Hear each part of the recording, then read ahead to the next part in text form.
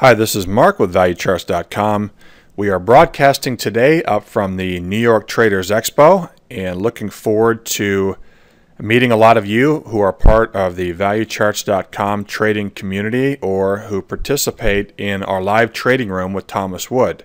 So looking forward to meeting a lot of you here today. I know a few of you have mentioned that you would be up here, and it would just be nice to have a chance to meet you in person and to say hello and talk about some trading ideas that you have or that we have. So getting here to the markets, I like a closing pattern that I saw on Friday in the March Euro currency contract. Then this would also apply to the Euro US dollar cross rate as well in the Forex markets. Now, the pattern I saw formed on the daily price bar from Friday is what we call a yellow tipped doji.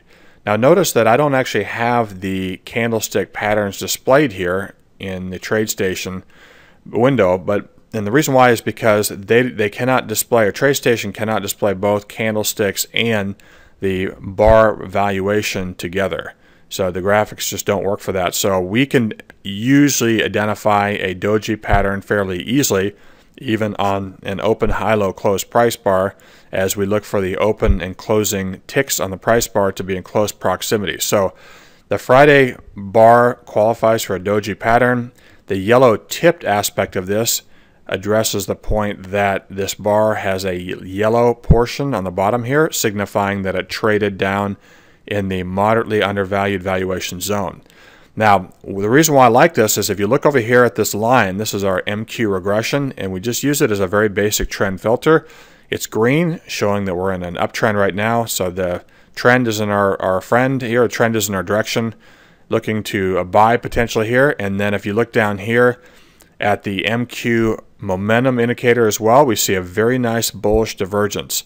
We see that we have prices here selling off from the initial correction here of the most recent top, from the most recent top, I should say. And down here we can see that we had a nice strength here with the histogram signifying selling strength had come in the market.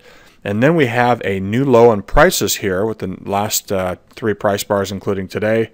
And we have a higher reading with the histogram here. So that is a textbook bullish divergence, combining that with the yellow tip doji and also the green MQ regression creates a nice situation where this could be a very nice opportunity to buy.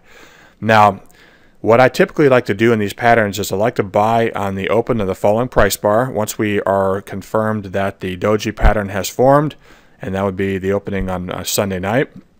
And then what I like to do is put my stop right below the doji pattern or the candlestick pattern, or if you see more or another support level that's in close proximity that would actually serve as a better stop placement level, you could look at that as well. I like to do that. So in general, you like to put it beyond the candlestick pattern, but be aware that there's other support and resistance levels close by that might actually be a better choice for stop placement.